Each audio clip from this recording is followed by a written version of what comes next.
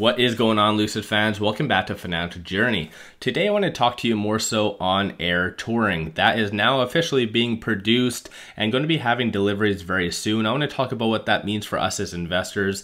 Outside of that, Morgan Stanley just came out saying that they are very bullish on the broader market. So might be a little bit more mixed. So I want to go over that with you. And when it comes down to our upcoming Q3 earnings on November the 8th, I want to go over some potential questions that might be asked to the management team. So I'm going to go over all that fun stuff. Make sure you guys hit that thumbs up and subscribe is always greatly appreciated. With that, let's get right to it. So as you can see, this was posted on the Lucid owners forum, and it was basically the email that came out saying that the Air Touring is now being in production and things like that, but it is only for a certain configuration. Some individuals not necessarily big fans of that, so I just want to share that with you. So it does look like the most common configuration is going to be including the platinum look, glass canopy, Santa Cruz or Tahoe interior theme, Dream Drive Pro. That's one attribute some people not necessarily are big fans of. The fact that you have to have Dream Drive Pro, which ultimately, if you guys do not know, as far as the price point, it's an additional $12,000 for Canadian buyers and $9,000 for Americans. So definitely some individuals not necessarily so happy about that, but in the grand scheme of things, it is what it is. Definitely good for us as investors, going to show that the Air Tourings are out there and hitting the street. The way I see all of this is the more vehicles that we get out, the more people will start to talk about Lucid more and more. And I absolutely still, despite it doesn't matter from October of last year to now, I absolutely love seeing pictures on Twitter, people posting just different scenes when they just randomly see a Lucid, and it's very exciting when someone sees a Lucid for the first time and you can see it and sense it based on their tweets. I absolutely love it. So let me know your thoughts on that in the comments below.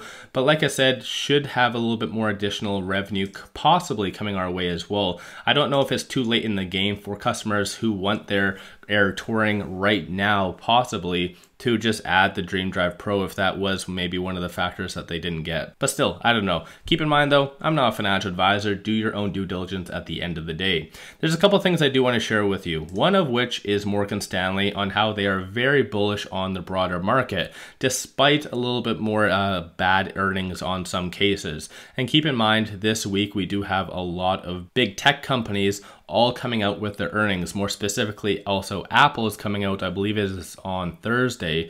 But still, you guys get what I'm saying. A lot of big volatility could be coming our way. Even more so, Google did unfortunately miss on some aspects of their earnings as well. So definitely going to be a little bit more volatile time. But Morgan Stanley does talk on more so the broader technicals of the S&P 500. Outside of that, they talk on the actual interest rates. If hypothetically it is in line with the forecast of what is going to be around the 75 basis points, and then after that, a lot of rumors about that being the only interest rate hike possibly, which is going to come on November the 2nd, they do anticipate a broad market rally based on that. So it's interesting to see Morgan Stanley on a little bit more of a bullish side. Again, they might be behind the scenes on shorting things. I don't know. Morgan Stanley, in my opinion, can't be trusted, but who am I to judge still? But if you do coincide that, you always have to think long term. So Morgan Stanley is out there saying very much bullish things about the broader market. And then there is this. So a little bit more uncertainty about the broader market post-elections. So it does look like a lot of governments were using the emergency reserves for oil, possibly purposefully, to bring down the price of oil, which again gives a lot of equities a nice little rally because of that. So again, it's one of those things, what happens after the election? So this is exactly what the question is. So what happens after the election?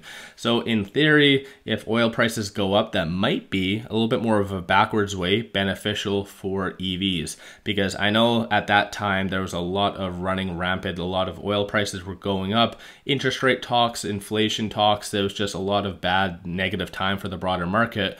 But everyone was talking about how demand for EVs is just going to skyrocket. So potentially that might be a beneficial aspect coming in the future for us as Lucid investors. So let me know your thoughts on that. But again, it's a little bit more backwards. Equities in theory did go down, just the demand for EVs kind of maintained the price point for Lucid. So interesting time period nonetheless that we are in. But when it comes to that though, we do have our upcoming earnings that is set for November the 8th. 8th. I am going to be live streaming that, so make sure you guys subscribe and hit that thumbs up and always that fun stuff. But as I've always said on a lot of live streams, a lot of videos, even the last 3-4 quarters that we've had over the last little bit, all very much bad questions that were always asked. And they typically do ask the top 3 questions, give or take, except for when it came down to the Q2 earnings.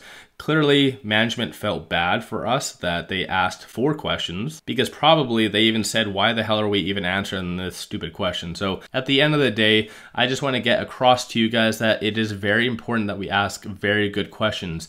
And after reading some of this, it looks like we're moving in the right direction. So the very top question is, when are you planning to start building and utilizing the railroad transportation in Casa Grande factory? I did a whole video on this. I actually did a lot of due diligence and read up on every single aspect. So if someone was wanting to ship a vehicle to Europe from the Casa Grande location, or facility I should say, it would cost them roughly about $1,200 to $1,400.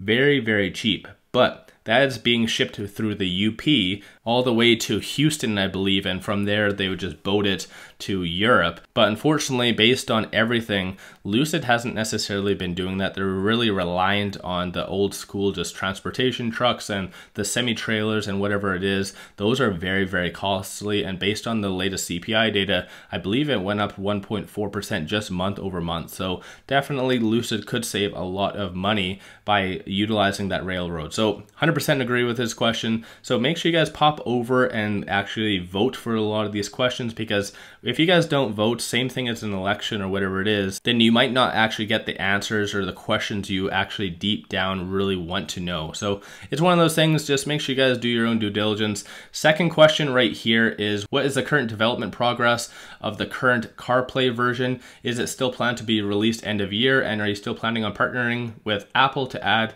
their upcoming fully integrated CarPlay in the next year? That is a very good question as well. I really do like that, and I think right now a lot of people don't necessarily like the CarPlay. I did a video on that exact same thing as well, and I got a lot of comments saying that Lucid doesn't need the CarPlay or whatever it might be. So definitely a little bit more mixed on that, but I personally really like that question. Does Lucid use any warehouse or storage facility other than Lucid AMP1 to store cars or missing parts or quality issues?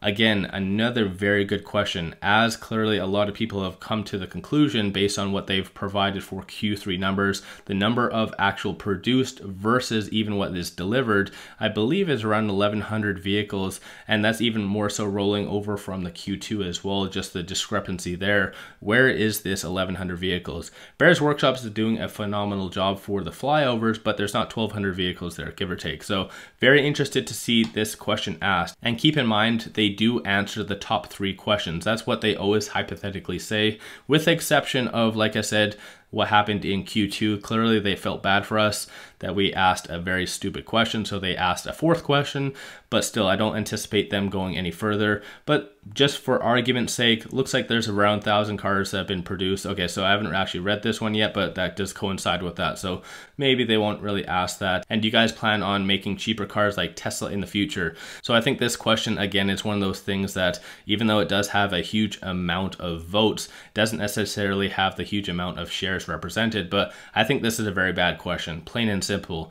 We need to get our production down pat for these actual vehicles that is right here. So the Air Touring, Grand Touring, obviously is Sapphire. Sapphire is actually one aspect that would be very interesting. Hopefully in the Q3 earnings, they let us know how many reservations came from that. So I think that might be a very positive thing that we do come from that. Might be a very valid question as well that we do ask. Then obviously not Dream Edition, but more so the Pure. So I think we need to focus a little bit more on that, getting those products out before we start talking on a lower price vehicle. But when it comes to that though, I just wanted to share this with you. As I said in a lot of live streams, I wanted to kind of stress to you guys the importance of this opportunity that we do have, that we can ask very valid questions. So let me know your thoughts on that, or possibly let me know your thoughts on a potential better question other than these 3 that I did kind of touch on as well. Also, on a side note, let me know your thoughts on Morgan Stanley. Like I said, Morgan Stanley, even when it comes down to Lucid, they keep reiterating that $12 price target.